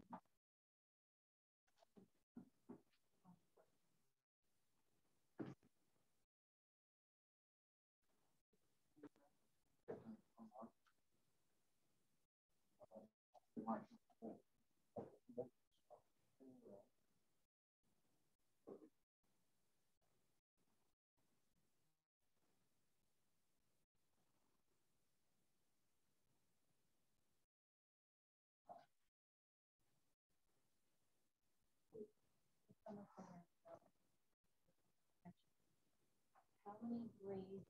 What is the structure of the summer? Have we identified the students that are most in need? And what exactly are we? So that's a great question. So summer program will incorporate a lot of students going across elementary and middle high school. I'm going to fill us in a little I'm going to have Fred jump into some more details. So we have the PSY summer program with them, and we're also looking at a summer program for the middle school, specifically targeting math and reading. We're looking at Trailblazers. We're also looking at elementary schools. We are looking across different buildings and grade levels comprehensively, because we believe that the learning loss will happen across all the grade levels. We're not confining. Fred, would you like to fill us in on some more details on each of those summer programs, please? So Sam's ESY program, which we did last year, is a budgetary item this year. The one that we're looking at for K-12 summer loss is really a blended model of 3 different concepts. So we're using Ainsworth data from the elementary school, teacher recommendations, and anything, which I don't expect to really, frankly, get a lot of good data out of these state assessments this year, but anything that we can learn from that, anything we can learn from what we do at the elementary school to assess her. So we're going to do the data first, and we're looking at literacy and numeracy. Kindergarten, first, second, third, fourth grade, for the 5th grade because we start to become departmentalized. So whereas kindergarten teacher teaches literacy and numeracy, at the 5th grade, you have a math teacher, we have an English teacher, plus some special ed support structure. We get to 6th grade, we're talking about a credit recovery concept. And that goes through 6th, 7th, 8th grade, as well as literacy and numeracy. So we have some kids that have really struggled to attend either to school or to the work in school. Those kids are going to be identified, and we're going to ask them to come in for summer. We're going to bring them back to campus to the greatest degree possible. But again, we're talking about a literacy and numeracy. So maybe ELA and a math at 6th, ELA and math at 7th, ELA and math at 8th, as well as some special education support. When we get to the high school, that's where things get a little bit trickier because we're actually talking about credit recovery. So where the first 2 programs we can run in any number of weeks that we want and any number of hours. When we get to credit recovery, it has to be 48 hours of instruction in order to count that credit as a credit recovery. So what we're going to do is we're going to start with our seniors that missed graduation in June. Let's see if we can get them to be August grads by targeting the classes that they failed first. Then our second data point, Sam and I have been going through special education data, but what we learned from that is that if we don't hit 4.5 credits at 9th and 10th grade, we exponentially increase the probability of those students dropping out in 12th grade. So we're looking at 9th and 10th grade second to credit recovery so that we can keep kids on track and invested in learning. And again, all data, it's going to be all data pulled. So we're looking at SRI, SMI for the Lexile and the literacy and the numeracy, Lexile and Quantile, as well as course failure data. We can't put that in at this point. We're just to start, Amy Donahue and I are going to start really nailing this data. Starting Friday, this Friday, we're going to start pulling these reports. Aaron Krimmel will help us grab the data from school tour. We're going to start pulling these reports and sit through it. We're going to give ourselves about 10 to 15 days to really, really nail deep into it and see which kids we're looking at. By that time, I'll have what I'll have is my high water number, the highest amount of students that we'll have. And then we're going to go to the teachers and say, are these kids going to fail your course or do they have a chance? Oftentimes, and not just here, but here a lot, our teachers, they kick into a high gear in 4th quarter, really investing time and energy in those kids that are failing to try and keep them from failing. Their expectations don't waver, but their time on task increases. As Jody mentioned, we have this targeted Wednesdays. That would really help us going forward with keeping our failure rate down. If we lose that day, it's going to change our data. It's going to keep it higher for those students that are going to be in the program this summer. If we can use that data and capitalize on that time, then we'll be looking at a lower number of kids that need credit recovery in order to advance to the next one. That, how many kids you can support on this budget? So from the program that we're talking about, so the ESY is budget. The program we're talking about is completely grant funded. It's not going to cost the district. It's at 12.5, right? No, it's SIG grant. Comes completely out of money that we haven't yet spent from the state. So we're golden on this. This is the school improvement grant. So we have rollover money from 2019-20, and we have money left under the cap for 2021. So we're going to invest that money in school improvement, but we're going to do that directly impacting student growth. So it's a 0 zero sum for the district to run this program. That's good. We have more, like what Fred's saying right now is all conceptual. There hasn't been any sit down, you know, dive deep. He literally just gave me the number of teachers Yeah, we met today, so we can start looking at the dollar. And again, we're going to try and cover what we can. Yeah. And there's a couple of different models. I mean, we surveyed our staff. The biggest variable right now is who's going to teach it. Our teachers are exhausted.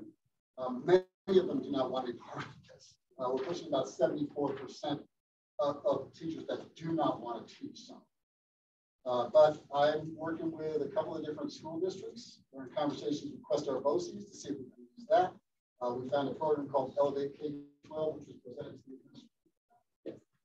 presented to the administrative team, which is a virtual but live talk. So it's not a computer program. There's a teacher in Chicago that teaches using the smartboard into the classroom. We just have to provide supervision for it. So there's a couple of different models that we're talking about.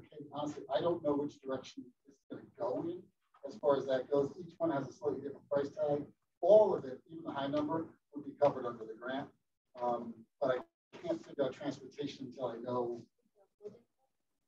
No, so the one that's required has a minimum number of hours, would be 2.5 hours a day, 4 days a week.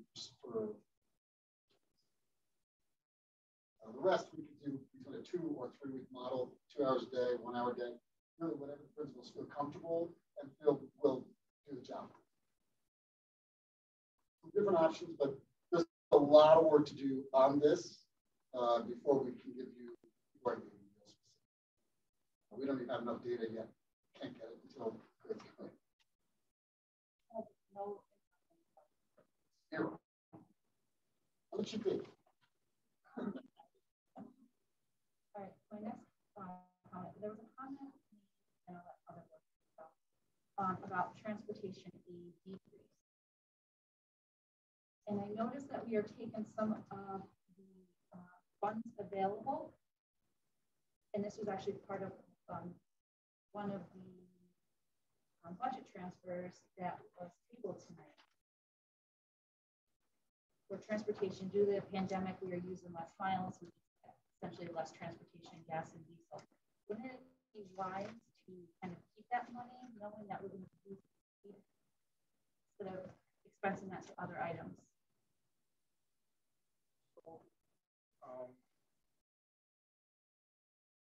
That is something we can definitely look at.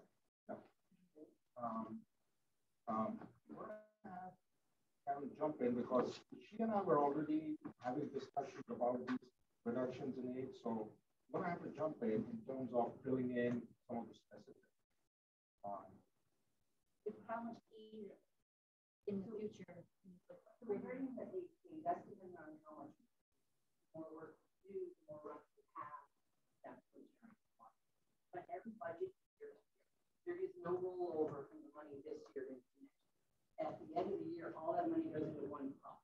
And then we go back and say, okay, this is how much goes back to reserves, this is how much reserves. So money spent this year doesn't affect next year. This year we have a surplus because we didn't do any sports run for field trips or anything like that.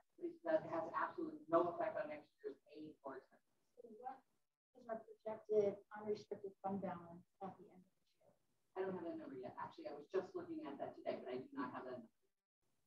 And ideally, because we did not move last year, we did not move money the way we wanted to. So Joe and I have already been in conversation about this, and we will probably see coming next month for the establishment of a TRS reserve and the establishment of a repair reserve. We've discussed the repair reserve in the past, and the TRS reserve is something that was just recently, but and at this point, I'm not even proposing what to put into it, just create. And whether we're seeing that coming in May, but we intentionally did not transfer anything for reserves last year to make sure that if the governor took another 20% or took it and kept it, that we could have more come back and increase our budget using that fund balance if we had. So I can't tell you right now what this looks like at the end of this year. It's also going to be based on decisions that you want to make regarding what you want. Okay. idea what that number is going to be? No way to kind of. I've just started looking at, our available, at the end of this year, what our current budget was and, what we have left over. So I honestly just started looking at today, circling and saying, okay, this will probably be there, this will be spent, this will be there, this will be spent. So I just don't have that.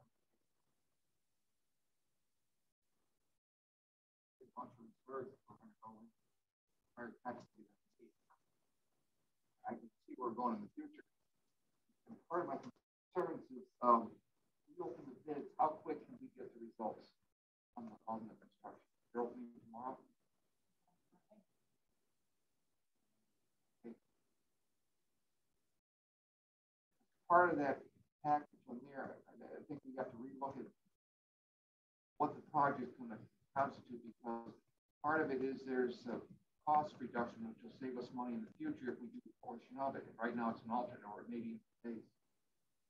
And I think I spoke to you on the propane first, because that's cost of operation decrease. I think that's going to be essential if you're going to have state aid cuts and you're going to have your caps come down. You've got to cut the cost of running this place. And utilities is a good place to look at. It doesn't impact the programs. It will allow you to continue on the programs.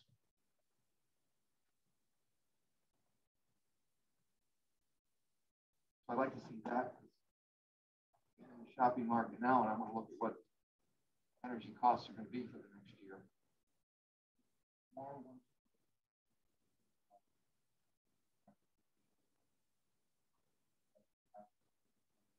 I think it's going to have a handshake with everything that we make decisions on. It's going to have a handshake on all the decisions for the budget. It's going to be a capital project. It's going to be hard to generate that Ouija number, what we're going to wind up at the year end. I don't think we can do that complex.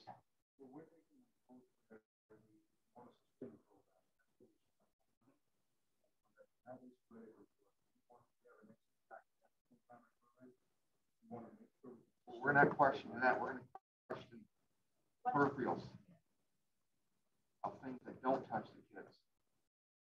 That's what we're going to look at.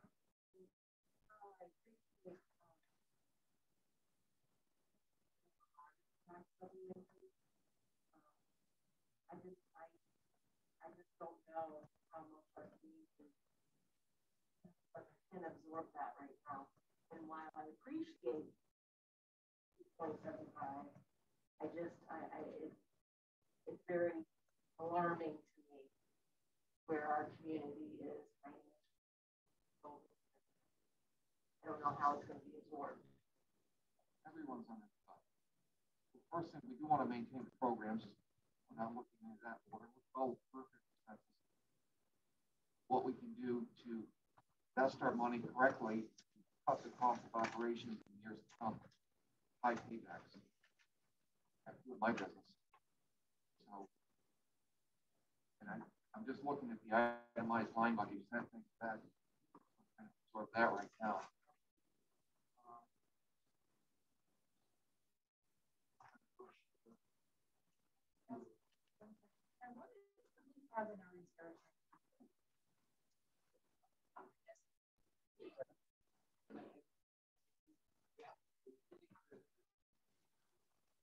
It says appropriated fund balance, no use of our reserves. I was just curious what our balances that we could use for this budget.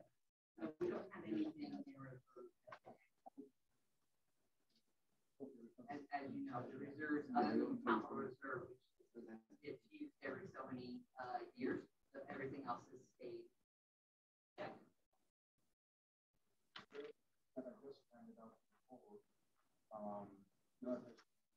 I should have numbered it 1 and 2. If you look at the side that has 2.60 or 2.75 right now in that range, look at that. You can see that the next year it goes up and then it drops off. That's the amount.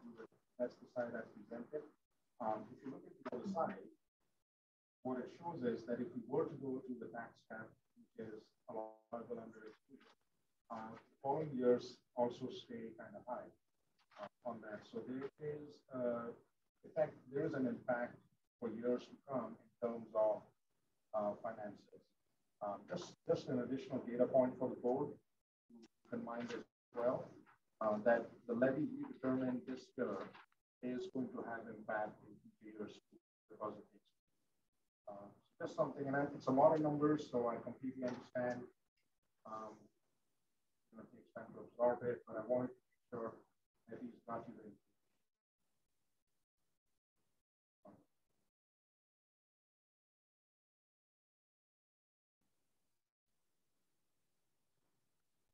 So I do want to say that the budget does have to be adopted by the 26th. So, you know, that's a timeline that I would like the board to be aware of. That we do have to adopt the final budget by Monday the 26th.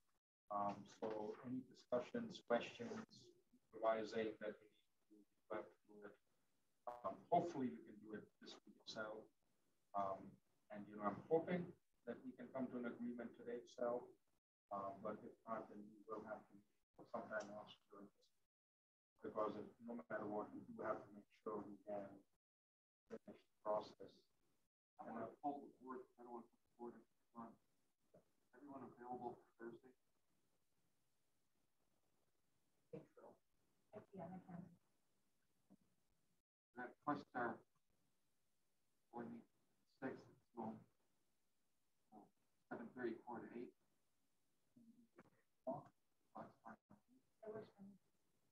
O'clock, 8 o'clock, Joe? 8 o'clock, Sherry? 8 o'clock Thursday? Let's plan on that. And this way. Scrub to get this down to like 2%. It's about $73,000 off the tax levy.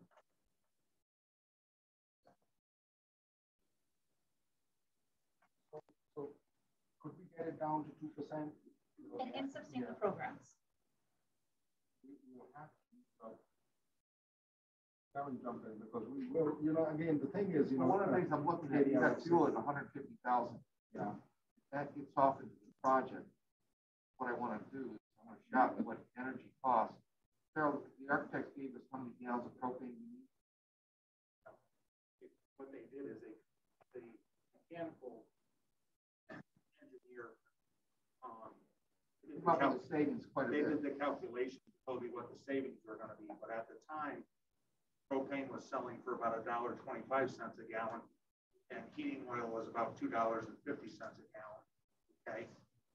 And when they did that calculation, it showed that it was going to be a savings of between $30,000 and $40,000 a year.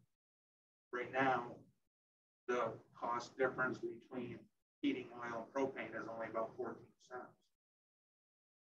So it's about $1.66.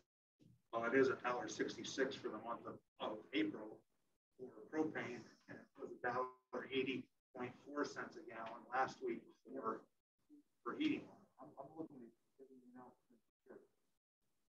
I'm still paying $1.28. Right, and I understand that. That's not looking at, you know.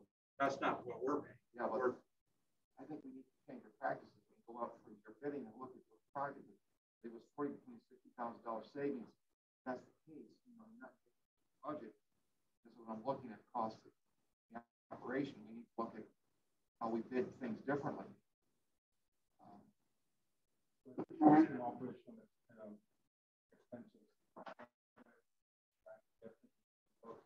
and see where we can trim.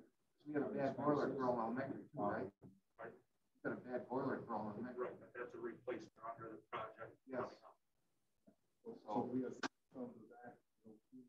Sure. Trim our expenses. That's why we went through it. To go back to what Katie had mentioned, 2%.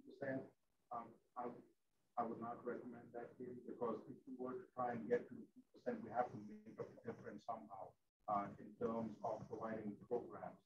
And that means we are taking from what we could be using next year or the year after that, and we're not even taking into account unexpected expenses that can happen. So we do want to be careful with what we have till we're out of this pandemic, till we're out of this system.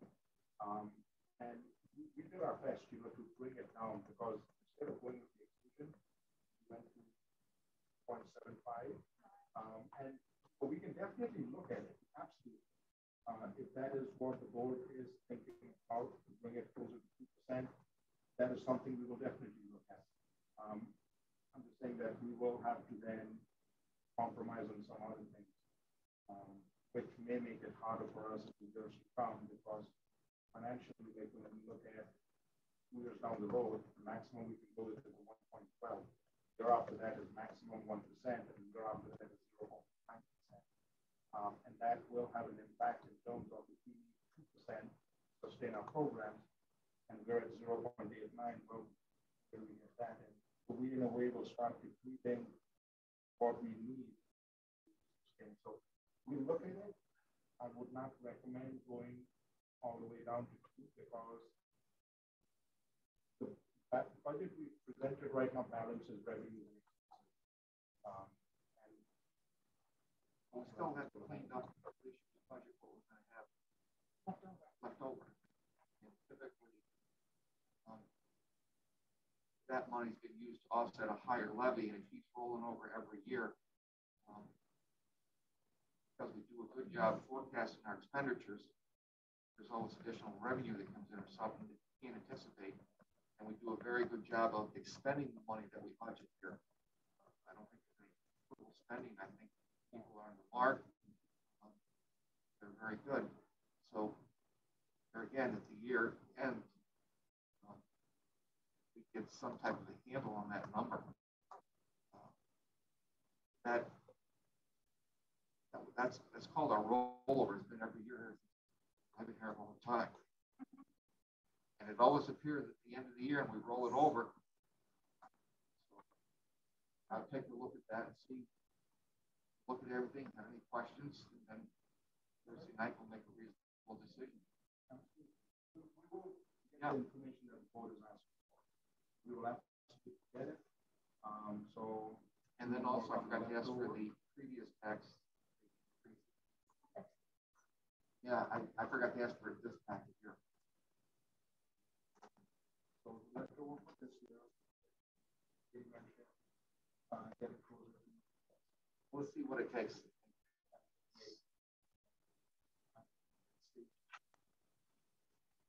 What's good for me? I move A and B Thursday night.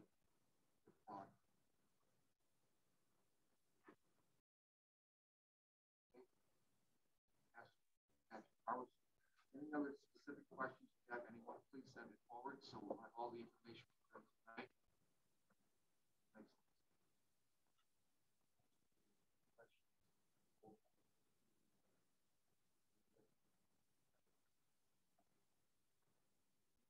I have topic is the election of the BCSD cluster board members. There's 3 people running for PC. And I'll just read one resolution and I'll vote there. Resolve the Board of Education yes vote for the election of Mark Wrestler in New York, president of the East Greenbush Central School, as a member of the Board of Cooperative Service, Wrestler, Columbia, and County. Got a motion on that.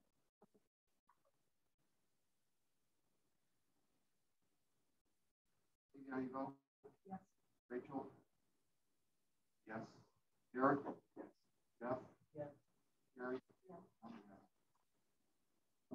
Second one, resolve the Board of Education yes vote for election of Mary Brooks, Troy, New York District President, Large City School District Troy, as a member of the Board of Cooperative Education Services, Western Counties. Motion. For a second. Hey, do you vote? Yes. Eric? Jeff? Yes. Gary? Yes. Rachel? Rachel's yes, and I'm yes. Third one is the same subscript. Board of Education yes, vote election brings Waxing and Merck, President of Burlington District, member of the Board of Cooperative Education Service, Wrestler, Columbia County. Oh no, that's nice, Gary. I'll make it. There you go. Yes. Eric? Yes. Yes. Yeah. Rachel? Yes. What's there? does bring us some value to our business. And the last resolution, Board of Cooperative Education certifies their 23 counties authorized to extend the sum forth of 2021 tentative budget document amount of $6,710,990. That is the district portion. All districts are total. Have a motion for that? There's a second. Ian, vote. Yes. Eric? Yes. Jeff? Yes. Gary? Yes. Rachel?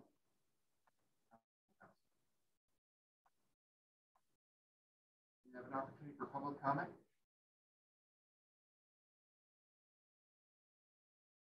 Next date. Oh, absolutely. And then really good comment, but I wanted to let y'all know that Joe has put himself on the voting ticket on the health insurance trust board. It's fantastic that is only a 7-member board, and I told him he's running unopposed, so he should get that. That is going to be very that's a money saver. Yep. That's my goal. That's very good. Well, congratulations.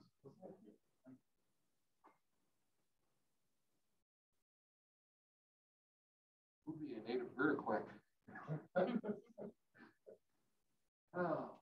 other public comment? So a public hearing scheduled for the budget Thursday, May 6th, 2021. Budget vote. Frank, before you announce when that is, I'll just announce that we received 3 petitions for board members. Katie Snyder is running again. We have 2 other candidates, Trevor Jewett and Nick Cave. We've already done our lottery drawing for their names to appear on the ballot, so we'll start advertising that tomorrow.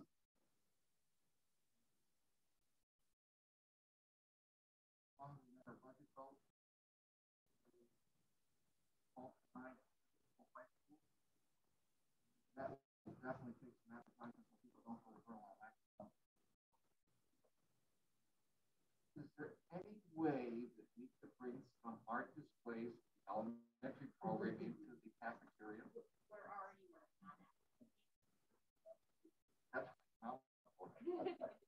We thought about that when it's the change to the other building. So Michelle McDonald is working on some art to bring down here to display for the public. I think the middle school, high school teachers are also, art teachers are also doing the same thing. They're working together. Yeah.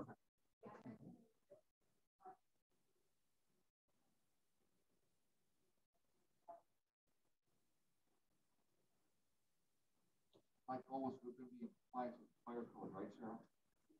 What's that?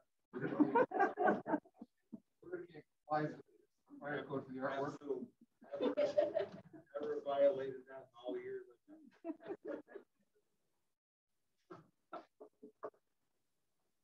Our ready meeting will be May 9th.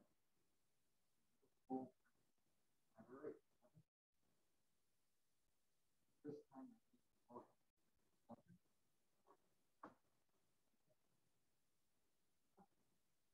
I'd like to thank everyone for coming out. And, really fantastic, everyone. Love the kids. Loved it.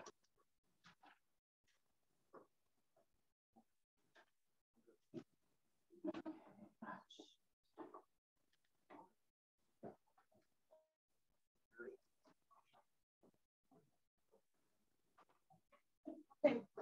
Remember to shut your machines down, get your stuff together.